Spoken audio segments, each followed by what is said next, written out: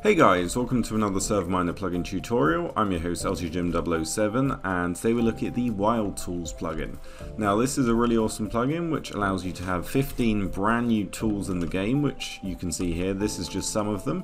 If we have a look in the chest, there's going to be a lot more in there and they all do different things. So as an example, if we were to look at this sand wand, this will break a pillar of sand, like one that I've got here, completely all in one click. Now as you can see, each of them have a different amount of uses and it actually explains what it does in the lore, which is very helpful, and there is a few more compared to these.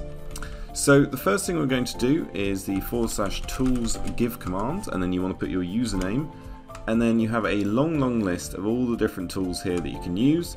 Let's just go with the crafting one for example, and now we have 2 of them. So what we're going to do is go through some of these and show you how they work.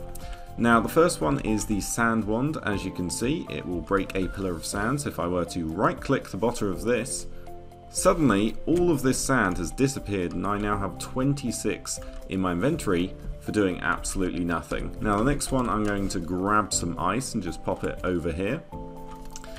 And what this second tool is going to do is actually drain it or break the ice. If I right click, it smashes all of it. Might be useful if you're in a tundra biome.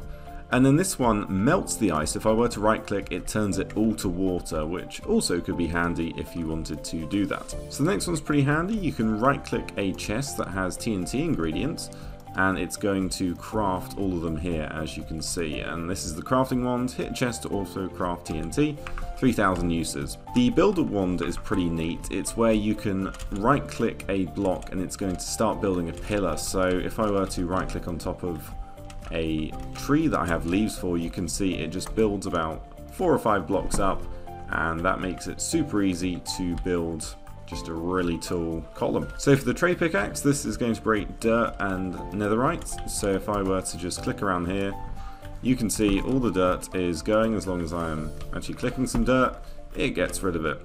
And there's actually a similar one as well. There is the trench pickaxe. This is going to get rid of a 3x3 block in front of me. So as you can see, it gets rid of 3x3. One of the most useful is the harvester hoe. Now this one, you can right click a crop that is ready to be harvested and it's going to harvest all the ones in the surrounding area. It's going to give you the seeds and it's going to replant the seeds and give you the wheat. So as you can see, there is an absolute ton of useful stuff that some of these come with, and if we were to right click the chest, these are all of them. So there is actually 14 in total, and there's a few other ones that you can do. So you can right click a spawner to break it and then have it in your inventory. You can sort a chest. So that is just a quick look at some of them. So here we are in the SMPitnik control panel, and as you can see, there's quite a few YML files. Now there's only 2 you really want to look at. So we've got the recipes.yml. If you don't want to use the command to get one, what you can do is craft them. So you can see the tool core is redstone. So for a trench pickaxe, you need lots of diamonds, sticks, and then the trench core either side of that. And you can see every single one has a unique recipe, which you could change if you wanted to. And then if we go into the config.yml, that's where we can kind of edit some of the properties of some of the tools. So you can see the dig speed, whitelisted drops, and then the amount of uses and the cooldown, for example. So you could change that if you really wanted to. Now once again, this plugin is actually not on Spigot, it's on bgsoftware.com. It is free to download, and these are the supported Minecraft versions. Now it also has a wiki where you can look at more information about it and look at the specific tools and how to use them. So if you want to download it, head over there, but if you need a server to host it on, check out ServerMiner.com for the best and cheapest hosting around. But that's it for me. Subscribe, like, comment, and I'll see you next time.